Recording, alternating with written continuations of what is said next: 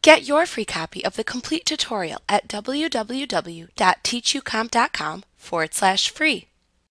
When the vendor bill for items already received finally arrives, you must match the vendor bill to the item receipt that was created for those items when you received them.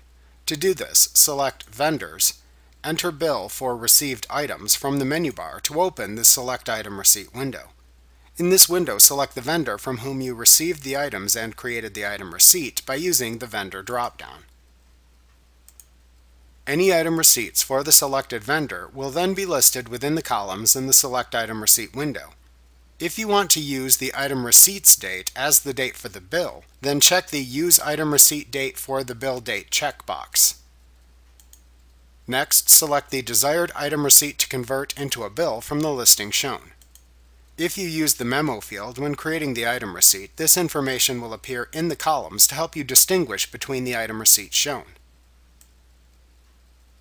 After you have selected the item receipt that matches the bill received, click the OK button to continue to the Enter Bills window.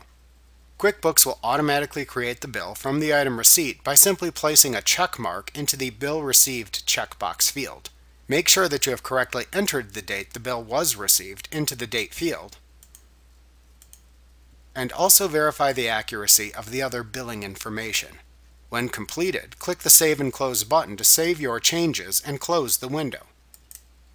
If prompted by QuickBooks to save your changes to the transaction, click the Yes button to save your changes to record the bill.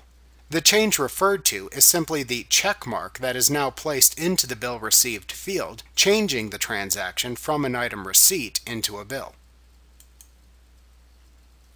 Like what you see? Pick up your free copy of the complete tutorial at www.teachucomp.com/free.